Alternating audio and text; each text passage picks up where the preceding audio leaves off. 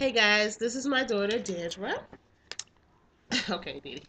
I wanted to share her birth story because I am inspired by a YouTuber, a friend, a Facebook friend of mine, who is in labor or having contractions right now. She's been having contractions for 7 days, and I know she feels like there's never going to be an end to this. This could be for weeks and everything. And the truth is, yeah, it could be. But my daughter Dee Dee, her birth story is very interesting, as well as my other daughter, and I wanted to share it. First off, I had been having contractions for days before I actually gave birth to her. Go away. You good now? I had been having contractions for days, and so much so that you kind of get used to just the pain just coming every time. You don't know you. Like she said in one of her videos, she doesn't know if it's real. Should she be waking somebody up?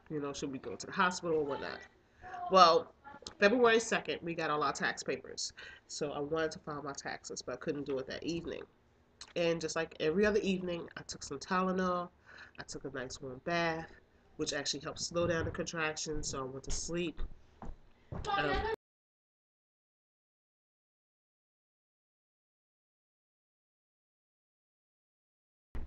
okay, I'm sorry, guys. When you have kids, they don't care about interrupting.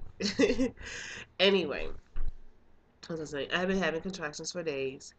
Um, I decided, you know, on February 2nd, the next day we were going to file our taxes.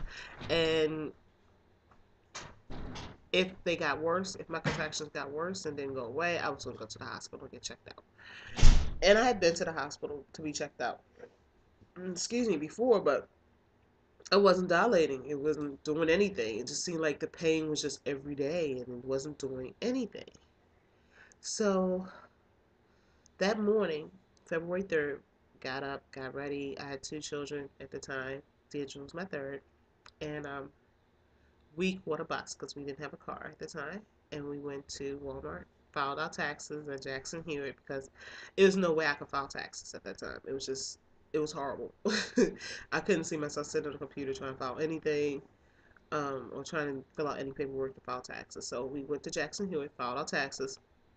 The whole time we were on the bus, I'm having contractions, and everybody's concerned and worried, and they're like, okay, and then the guy Jackson Hewitt got through my taxes super fast. I mean, I don't even know if he did it right because at that point I was in a lot of pain. And we walked through Walmart and got a few extra things that we needed. Got on the bus again, and by the time I got on the bus, the contractions were, I say, every 3 minutes apart. They were 3 minutes apart, and they were horrible contract. They were worse than ever before. And I think because I did more walking and the harder, it was harder because I'm walking. Even though I could, normally when I take a walk around my neighborhood, I get tired, we walk right back to the house. I got tired and we couldn't walk back to the house. We're in a mall, we're in a store, and then we had to get on the bus, and I was so happy to sit down. And even though I was sitting, I was rocking and I was in a lot of pain. So the bus driver dropped us off directly in front of the hospital. That was not a bus stop. It was kind of funny. He was, everybody on the bus was just wishing us luck. They was worried that I was going to give birth to the baby on the bus. I kept telling, oh, this thing's going to take hours. I didn't know how long it's going to take, but So I got in the hospital, and when they checked me in, and I was 2 centimeters, which was excellent because I was so tired of being in labor and not moving, not progressing at all.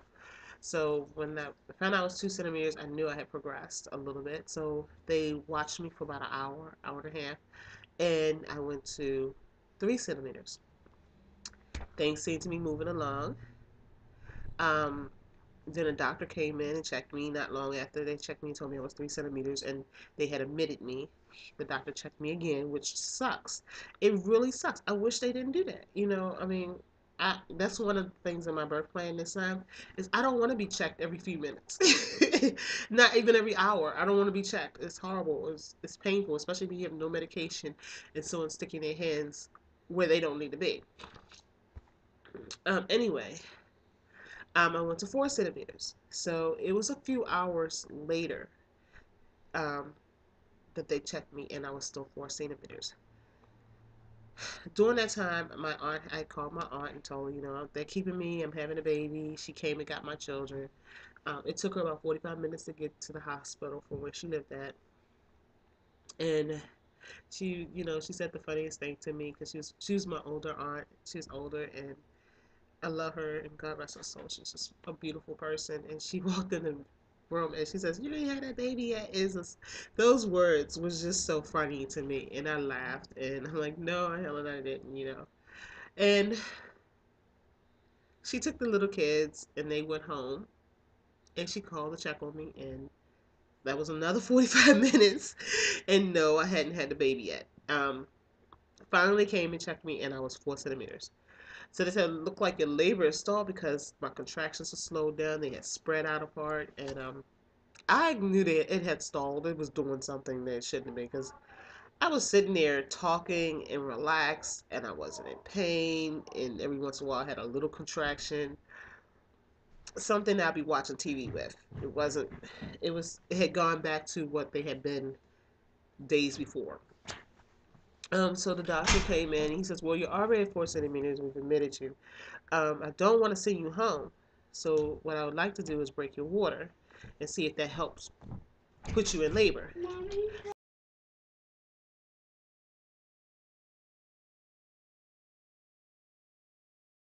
Anyway, the danger of this is him breaking my water. Is that they're only going to allow my water to be broken for 24 hours because the risk of infection goes up.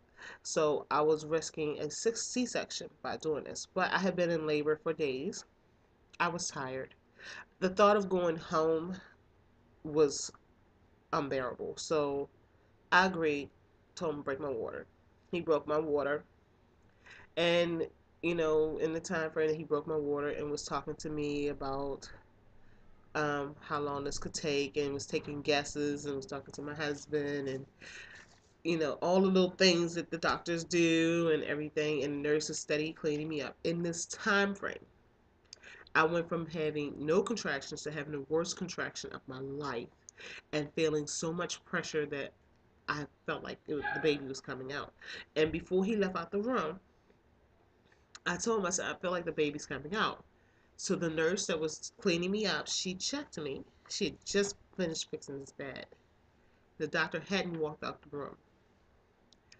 She looks and she says she's crowning. The nurse is standing there and I'm crowning. It was between 5 to 10 minutes. It wasn't that long at all. Before, I went from 4 to complete in a few minutes. And the time he ran over, washed his hands, put gloves on, and he's like, "Okay, well, give me a push," and that was it. Baby was out. It was super fast. Um, I was thinking to myself, man, he should have did that hours ago. But it was, there's no um, way of knowing what would have happened. The doctor thought I was going to have a baby the next day. He didn't think I was going to have a baby that day at all. So yeah, I didn't have a chance to go from 4 to 6 to 7 to 8. I went from 4 to complete. Once her head came down, everything was already ready to move, I think, from all the contractions I had been having all week long. So you never know. That was my story for Dee Dee, and I'll talk to you guys later. Bye.